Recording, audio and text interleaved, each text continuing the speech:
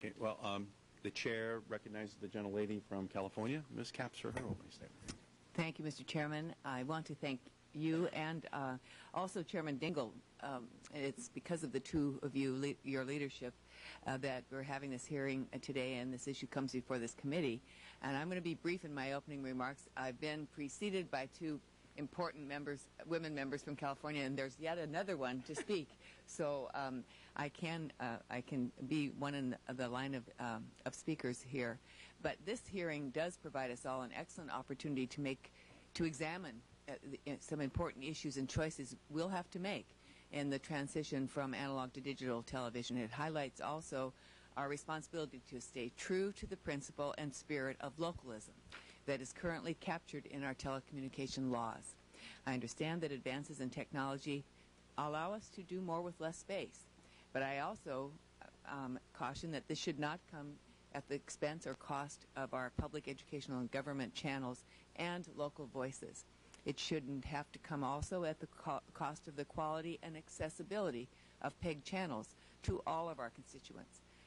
Growing media consolidation already threatens to crowd out local content. This is, I believe, a perennial threat, and that's why we should be involved so that we can speak for some of our local groups who have very few voices besides ours to represent them. We have to continue to do what we need to do to ensure that this consolidation doesn't happen again. And I want to also echo and thankful for our colleague Jane Harmon, who every time she has a chance speaks to the issue of what we need to provide for first responders. And every time there's an opportunity to discuss the spectrum, then we should keep that in mind. And they also don't have a lot of powerful voices on their side, except for those of us here who remember 9/11 so clearly, and the interoperability or the operability that we want to provide for our first responders. And so thank you again, Mr. Markey. I yield back. Looking forward to the expert testimony that we're about to hear. Great. Gentlelady's time has expired. The chair recognizes the gentleman from Texas, Mr. Gonzalez. Wave opening. Chair recognizes the gentlelady from California, Ms. Solis. Thank you, Mr. Chairman. I just want to applaud you and the ranking member for having this important hearing. So much has already been said about the need to continue to provide this very vital service.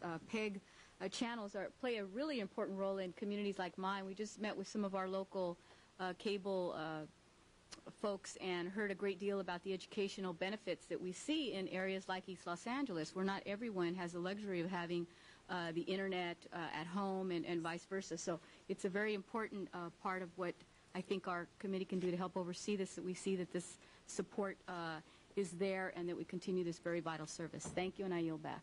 Great. Gentlelady's time has expired. The gentleman from Texas, Mr. Green. Thank you, Mr. Chairman. I'd like to have my full statement placed into the record.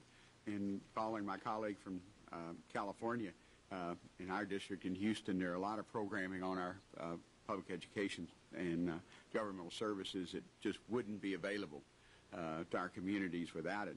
And that's why I'm look forward to the hearing, and hopefully we'll see the continuation, if not an expansion, particularly as we head into the all-digital effort that we're doing. And with that, Mr. Chairman, I ask my full statement be in the record. Without objection, it will be included.